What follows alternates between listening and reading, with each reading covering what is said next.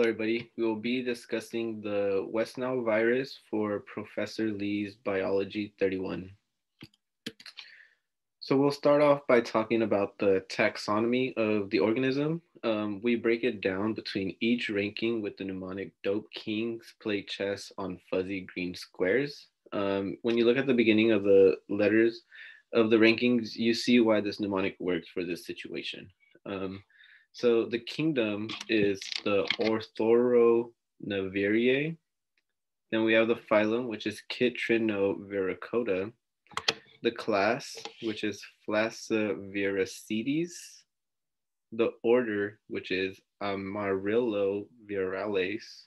The family, which is Flaviviridae. And the genus, which is Flavivirus. And finally, the species, which is the West Nile virus.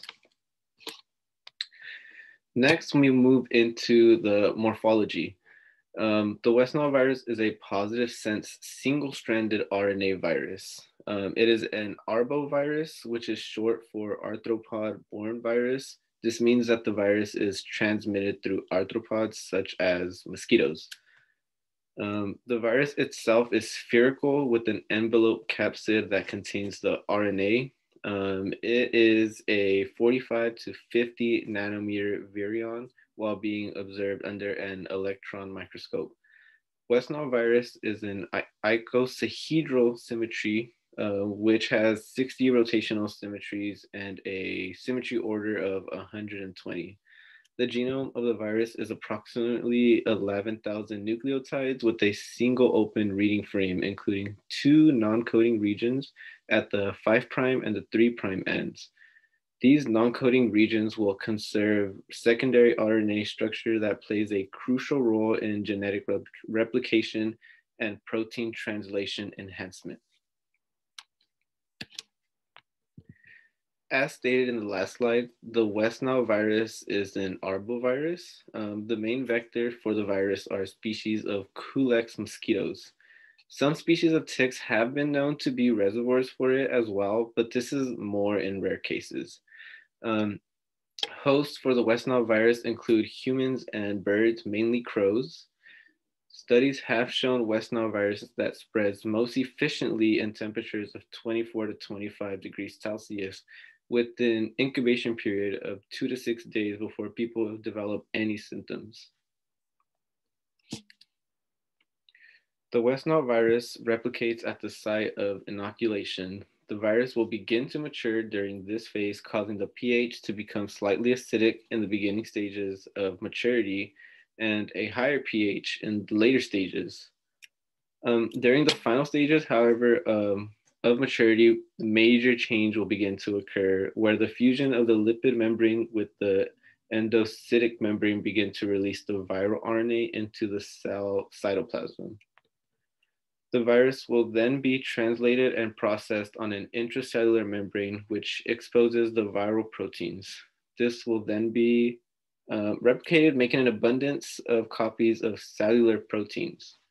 The structural protein will soon begin to assemble onto the endoplasmic reticulum or the ER, then bud into the Golgi networking.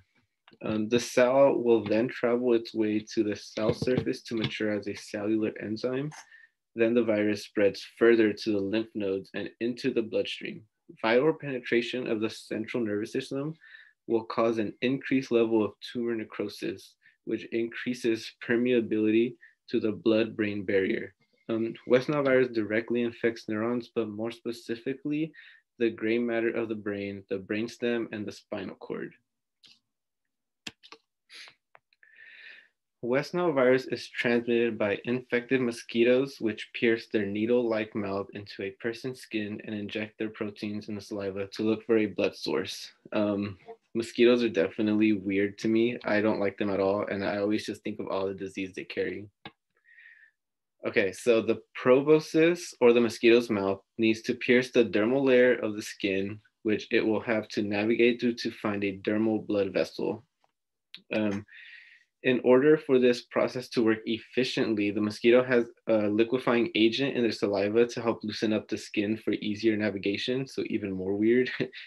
Replication of the virus can be seen as early as 1 to 3 days in the dermal layers in the skin in moderate levels. However, the spread of the virus is known to travel and last up to 14 days, so 2 weeks.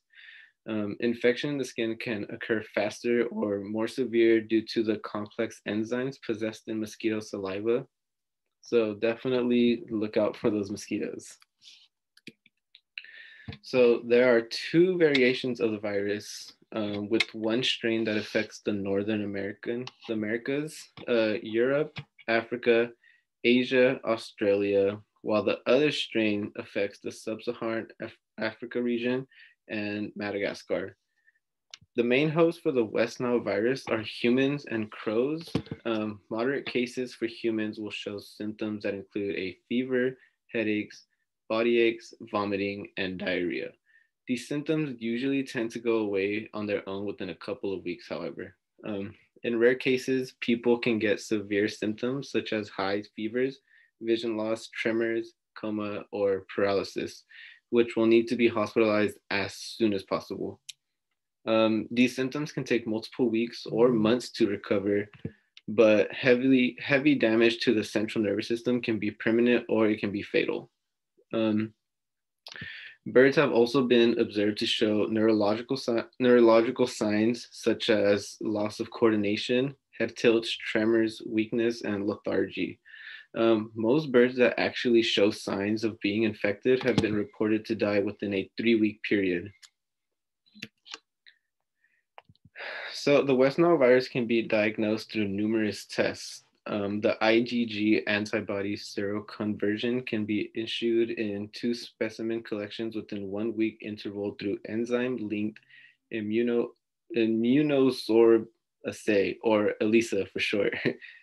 Another test would be an IgM antibody test, which also captures ELISA.